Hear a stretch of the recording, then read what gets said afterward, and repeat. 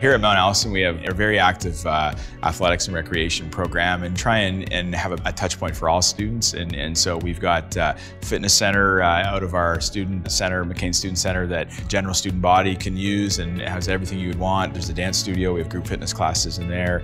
Our athletic center has a pool, has a more of a performance weight room in there. And then of course our main varsity gym. And we have very active intramural program in the gym, also on our new state-of-the-art alumni field, artificial turf, which we're very proud of that facility, and a number of club sports where student athletes can stay involved when they get from high school in the sport that they're interested in, and then we have 9 sports at the varsity level.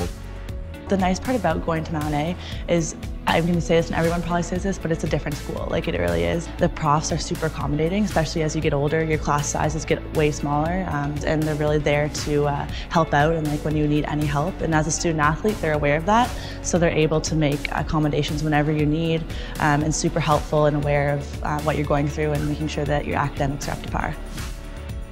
Mountie Pride is a very unique thing that runs from the students to the faculty to the people that are in this town. It's pretty incredible. People in the town will come up to you and approach you and just like, good job on the weekend, or are you gonna beat these guys this weekend? And little kids will ask for autographs sometimes. So really just the whole community is involved.